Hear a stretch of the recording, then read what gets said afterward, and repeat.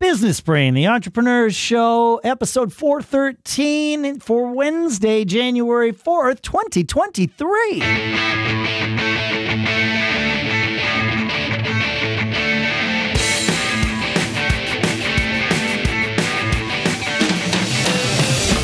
Greetings, folks, and welcome to Business Brain, or welcome back to Business Brain if this is your second or greater episode that you are hearing of our show. We are the show where we use our business brains every week, sometimes for our businesses, sometimes for our personal lives, sometimes for whatever. In fact, we're using our business brains every day. We just get together once a week and talk about it. And yes, I've done it twice in a row now. I lied to you again. I said we weren't coming back this week. I know. But here I am. Here we are one more time. We said we were going to do the first episode next week, and we just couldn't help ourselves. Our business brains never stop. I know. So here in Durham, New Hampshire, I'm Dave Hamilton. And in Lafayette, California, I'm Shannon Jean. Yeah, man. We did a super bonus secret episode last week. Yeah. And now we're doing it again. Another top secret surprise episode for the beginning of the year, which is great. It's fascinating. We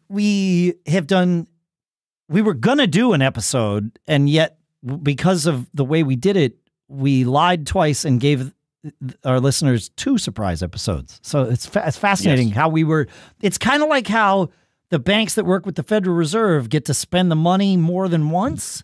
It's the same thing. We've done the same. I feel like I've learned a thing, Shannon. Like my mind is open in a way it never has been before. Now, the Federal Reserve banks all get to spend the money like 9 times for every dollar. Right. We've only been able to do it twice for every episode, and really not every episode, just the one here.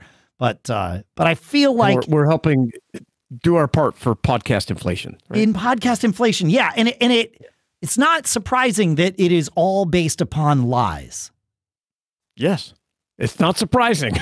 It's not surprising. We're talking about the government. Correct. It's not that kind of an episode.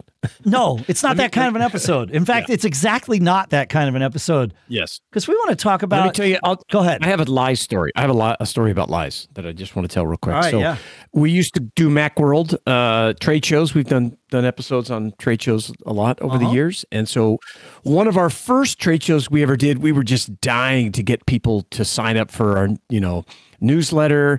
And so, of course, we lured them into the booth with a giveaway, and which I think we're going to have a giveaway on this show. We're going to talk about in a little while. Yeah.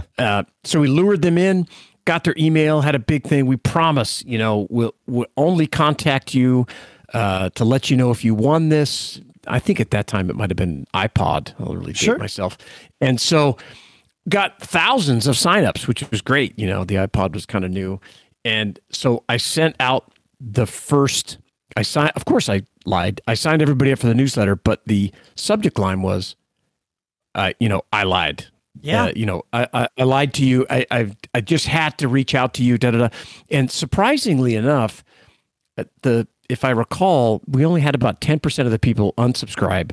So we were able to start a new newsletter with a few thousand subscribers. So sometimes, joking around and lying for the benefit of other people, because of course I thought it would benefit them. Yeah. To keep in touch. So sometimes it can be a good thing. Yeah. And we can, like, our lives here. It's interesting. We chose to do this extra episode on weeks where we didn't have any sponsors booked. So, it's not like we're doing this like pumping it up. Yeah. Yeah. I mean, we don't do we do the show, and then we're also able to make money from our sponsors with the show. And we're very happy to have our sponsors, but we did not create this show with the sole purpose of getting sponsor dollars. We created this show. We did not. Yeah. Almost 8 years ago, because we love talking about this stuff, and we figured we might as well record it and let you hear.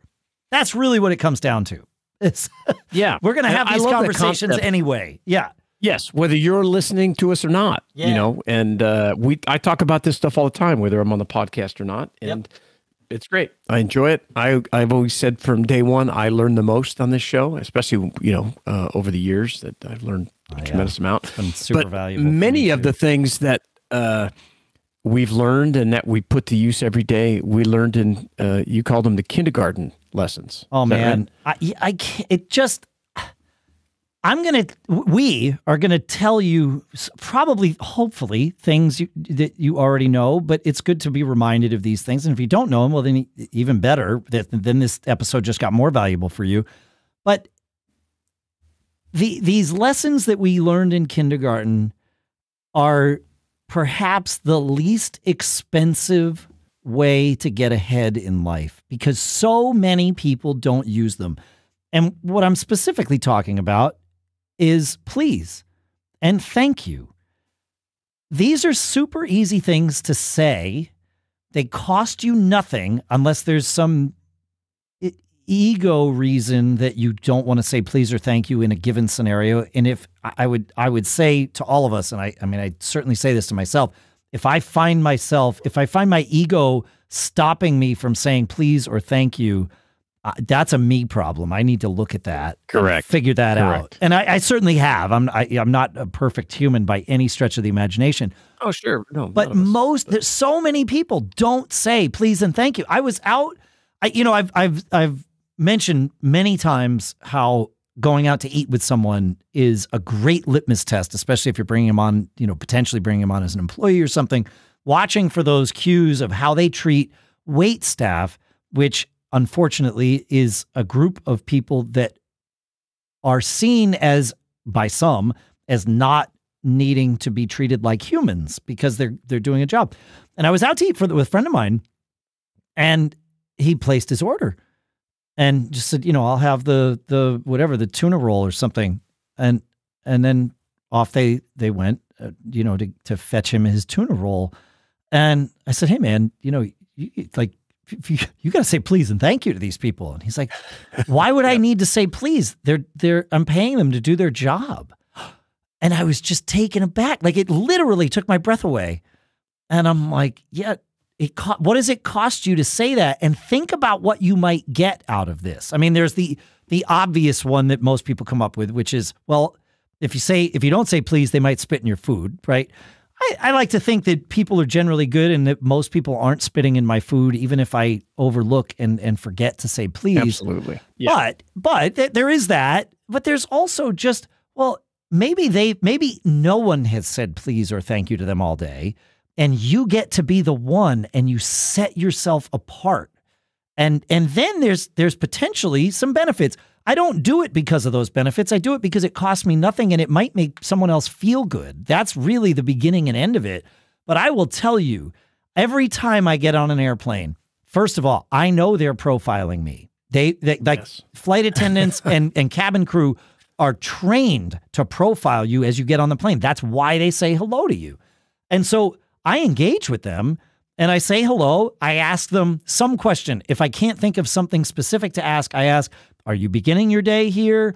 Or, whatever, like, asking Great. Some question about themselves that they can then talk to me and I'm going to listen to them and respond to whatever they say.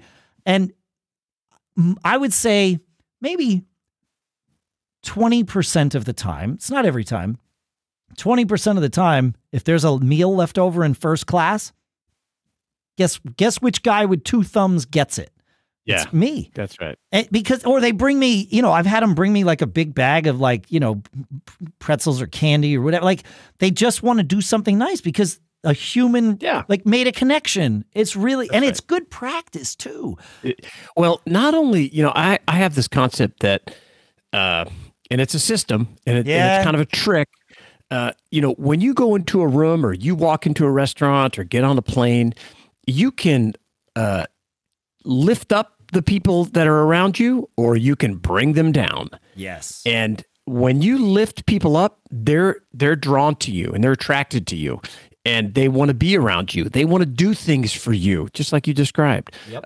If they happen to be your employees, they often start doing things for you, not just because you pay them, and certainly, God forbid, because they fear you, but the way you treat people and that please and thank you and, recognizing no matter who it is and what they're doing for you, the fact that they're doing something for you, it's a game changer. And if you adopt that system, you'll find yourself using it and you can help train your employees to use it. I hope you trained your kids to use it because they'll have a upper hand on so many other folks that haven't learned that tiny trick.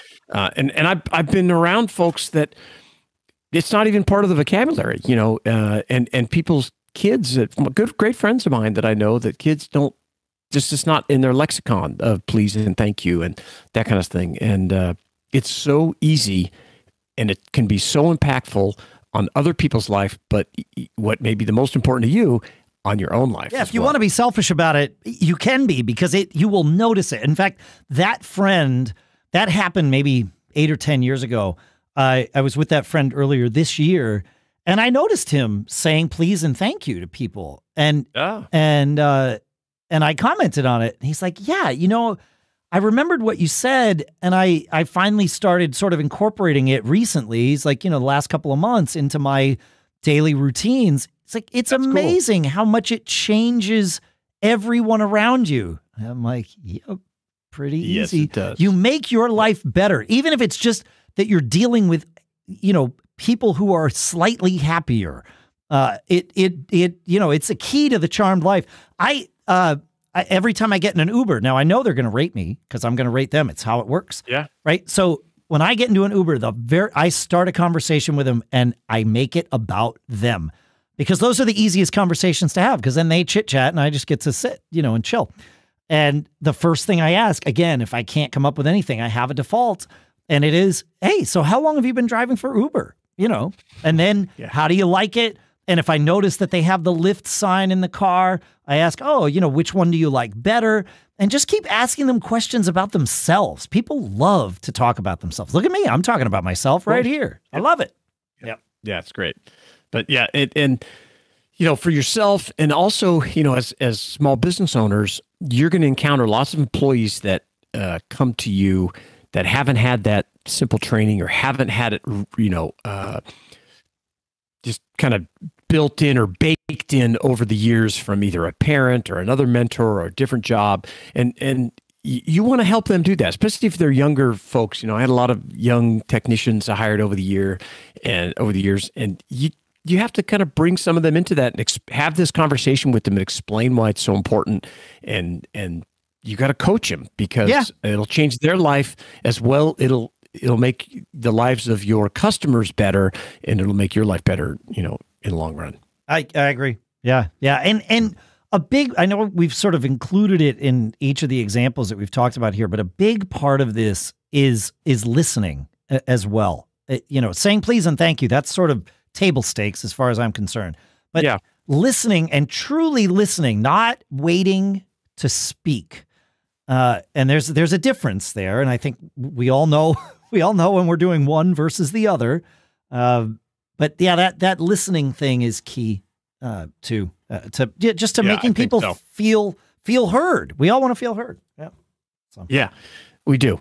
I think it's a critically important thing that's often overlooked, and it's the foundation for so many other of the positive things that we've talked about over the years of doing these things. And as business owners and people that I look at it, it's our responsibility to be positive, be optimistic, help lift these people up that are coming to help us, make sure our customers and clients get a piece of that as well. And it all starts with that simple foundation. And I couldn't think of a better way to start the year, even though it's a top secret extra bonus episode that we weren't going to record. I think it's great that we're starting off with something so simple. It's a great system for success. I agree. So, hey, you mentioned we can't leave because we don't want to lie a third time, but this giveaway, this idea of a giveaway here. That. Yeah. Before we go. Yeah, we want to hear from you. We put out a call for feedback, a month or so ago. Got some great, questions and comments that really helped us develop a few episodes. And then we got some great follow-up from those same people that were like, oh, thank you for featuring my question. And you really helped me figure this out, which is awesome. One of the big reasons why we do this show. So we want to encourage that more. So this year, we're going to be giving away a MacBook Air. And the way you will be entered, and please correct me, Dave, if I make a misstep on describing this, because I think this is how we decided. If you I'm listening, so I will pay attention. Yes. Perfect. If you send in a question, a comment, a referral, a resource, and we feature your feedback or whatever it is you send in on the show, we will enter you in to win a new MacBook Pro, or I'm sorry, MacBook Air. Yep. And we're going to do that all through 2023. You know, we do one episode a week. So the odds, as we feature, you know, some of these questions and comments, it could be one of the best contests you've ever entered in your life as far as the odds, because we won't have a ton of them. But yeah, cost you nothing other than your attention and some ideas. And you can send them to feedback@businessbrain.show. You can tweet us at BizBrainShow. You can send us a comment on Facebook, wherever, however you want to get in touch with us. But yes, the metric to hit is that it's something we choose to feature in the show. It could be a question that we spend 10 minutes talking about. It could be a resource that we spend 20 seconds talking about. That's right. Both of those count the same. They are a submission that we have featured in the show. That's all it takes. So, and we'll keep track of those. And as we get to the end of 2023, we'll announce a lucky winner on the show, and we'll see how everything goes. But that feedback is really important. It motivates Dave and I, and it makes the show better for everyone else. That's how it works. So you motivate us, we motivate you. It's all good. Speaking of listening, thank you for listening, folks. We appreciate it. We're looking forward to a fun 2023 where we're learning together, building systems and all that good stuff. So make sure you check us out.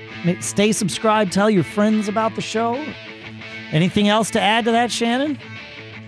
No, I hope everybody's off to a great new year, and we look forward to hearing from you. Keep living that charmed life, folks. We'll see you next week.